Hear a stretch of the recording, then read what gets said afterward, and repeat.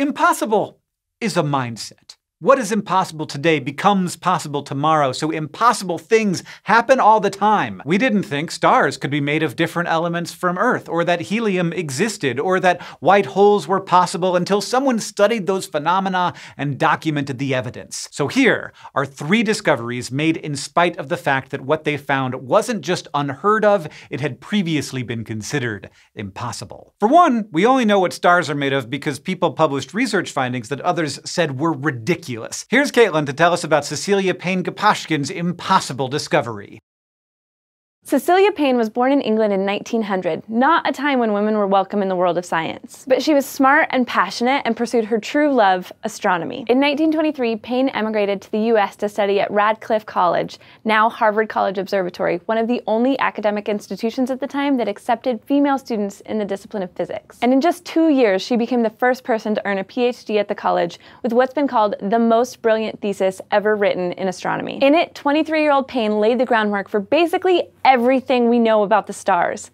And for the first time, she corrected our assumption that the whole universe shares Earth's elemental makeup. Before Payne, everyone assumed that the stars were made of basically the same 100 or so elements found on Earth. It stood to reason at the time that the stuff we know here must be the same as the stuff out there. But once we started to use spectrographs, tools that allow us to read the elements in the stars, the universe started to look confusing. Spectrography was first developed in the late 19th century when scientists realized that if they passed light through a medium like a gas and broke it into a spectrum, certain wavelengths of color would be missing from that spectrum. After doing this enough, they were able to tell which elements absorbed which wavelengths, and the science of spectrography was born. This was clearly useful for observing the elements in the atmospheres of stars, a medium that lay between us and the constant source of starlight. And it appeared that the stars tended to have all the same elements as Earth in more or less the same proportions. But soon, a weird pattern emerged. The spectra from all known stars consistently formed 7 different absorption sequences. This seemed to suggest that there were 7 kinds of stars, each composed of the same 100-odd elements as Earth, but with some slight variations. But why would there only be 7 different types of stars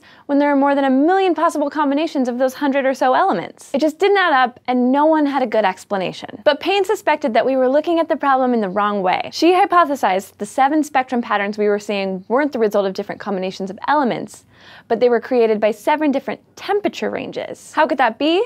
Well, in matter, atoms are normally swarming around each other and colliding. The higher the temperature is, the more atoms move around and the more collisions there are. And in really exceedingly high temperatures, sometimes atoms can collide so fast that one of their electrons will essentially break off, creating an ion of that atom. So for example, if an atom of helium, which typically has 2 electrons, is in one of these high temperature mosh pits and it loses one of its electrons, it'll turn into a helium ion. So now, because they have new, slightly different chemical signatures, these ions absorb different wavelengths of light than their parent elements do. Payne hypothesized that since hotter temperatures mean more ionization, that could explain the different absorption patterns that astronomers were finding. But then the question was, ions of what? She went about determining which ions could create those mysterious absorption patterns, and at what temperature range they could each exist. That could have taken forever, because Payne was dealing with not just that original 100-odd elements, but also countless variations of each. But as soon as she began studying ions of hydrogen, everything fell into place. The 7 different spectrograph patterns created by starlight perfectly corresponded to those made by 7 groups of hydrogen ions,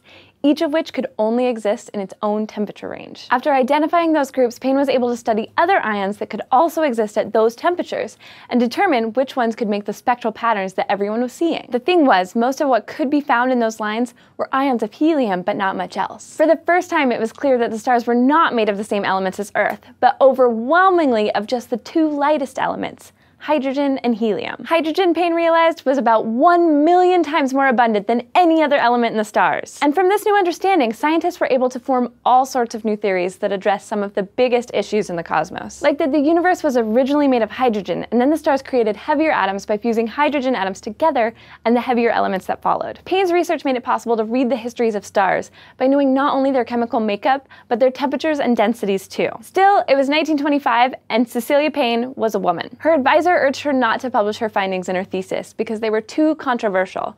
one professor said they were clearly impossible. Regrettably, she took their advice. But then a few years later, her advisor published the same results that Payne first discovered and presented to him, and is still sometimes credited with her work to this day. That's why we're doing this episode about her. Payne eventually became Payne-Gaposchkin and spent most of her life working as a technical assistant at Harvard. She taught a full course load, and many of her students went on to have prominent careers in astronomy. For decades, she continued to pursue research into the evolution of stars, as well as other exotic bodies like pulsars. And in time, she did publish her revolutionary findings in a book called Stellar Atmospheres, which convinced many of her colleagues not only what stars are made of, but that she was the one who had figured it out. Finally, in 1956, more than 30 years after her discovery, and despite the grumblings of her former advisor, she became the chair of the astronomy department at Harvard. She broke the field of astronomy's glass ceiling, for which I will forever be grateful. Sometimes, even after something like the elemental makeup of stars has been discovered, people can't wrap their minds around it for another few decades. But now we know that Cecilia Payne-Gaposchkin was right. And just like it took decades to acknowledge Payne for that discovery, it was decades after the element helium was discovered before it was accepted as a part of the periodic table. Here's how that impossible element was discovered, as explained by Reid. We've known about all the naturally occurring elements for at least 80 years, from the familiar ones like iron and carbon to the very last one we found, francium. Most of these elements were discovered by doing clever chemistry, but the second most abundant element in the universe also has one of the most unique stories. Helium was discovered in space before it was found on Earth, and it took nearly 3 decades for scientists to accept that it could actually exist. The now famous balloon filler and squeaky voice maker was first discovered in the atmosphere of the Sun back in the 1860s. Around the same time, Russian chemist Dmitry Mendeleev was making what would soon become the standard periodic table by categorizing the known elements by their chemical properties. He even left gaps in his table for elements he predicted would be discovered someday. But Mendeleev's table didn't include the group of elements we now call the noble gases, or even a gap for them, because no one had ever seen one. Helium is one of these noble gases, elements that are incredibly unreactive. It's a struggle to do any chemistry with them at all, making them hard to detect. It doesn't help that Earth's atmosphere is only about 5 parts per million helium either. But in space, it's different. If you could look at the universe as a whole, you would find that 75% of it is hydrogen and 25% is helium, and everything else is negligible. The sun's composition is similar. So how can you detect an unknown element that doesn't react with anything and basically only exists in space in the 19th century? The answer lies in a technique called spectroscopy. If you put sunlight through a prism, you get a spectrum of light, with the visible part showing up as a rainbow. In 1815, a German physicist named Joseph von Fraunhofer discovered something unexpected. The spectrum had holes in it. Fraunhofer had seen dark lines at very precise points in the spectrum that looked kind of like a barcode. These lines only appeared in sunlight, so they also acted like a barcode.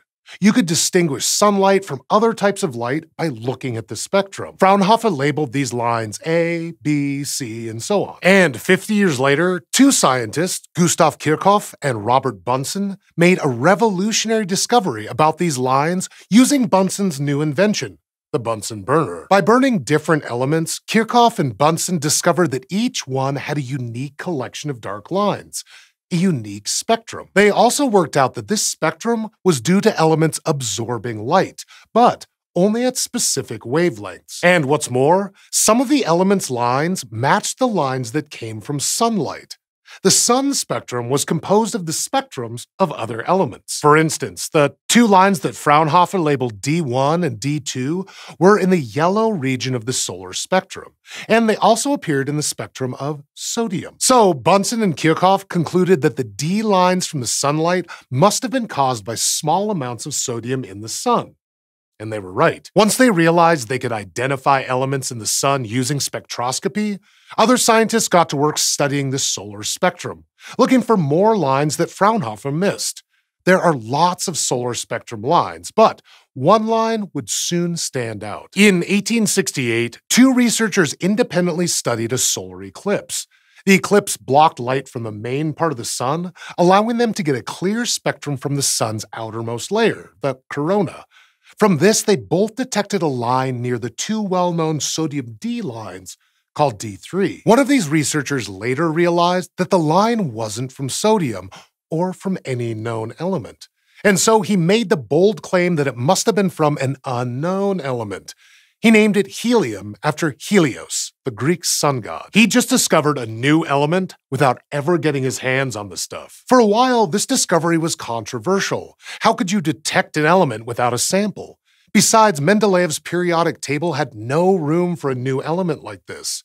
Some said the new line was just a hydrogen line that they'd previously missed. Because helium is so rare and unreactive, it was hard to isolate a sample. Eventually, in 1895, a chemist at University College London isolated an element formed in the radioactive decay of uranium.